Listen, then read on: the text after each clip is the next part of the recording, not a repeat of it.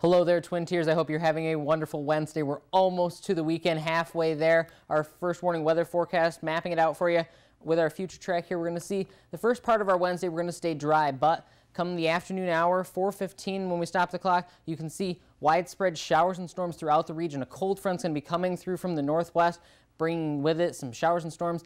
Best chance is going to be for some heavy rain, not a big severe weather event. There is going to be some storms with this system as it does come through. Even going into 7:30 tonight, we're still going to see some scattered showers remaining throughout the viewing area.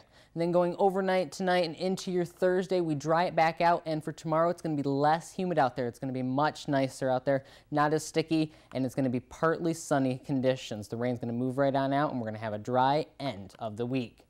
If you're headed out to the Troy Fair tonight, Big and Rich country music stars are out there performing tonight. It's going to be a wet one. 82 by 1 today, 84 at 5, 70 by 9 with scattered showers and storms throughout the day. Your first warning, 7-day forecast.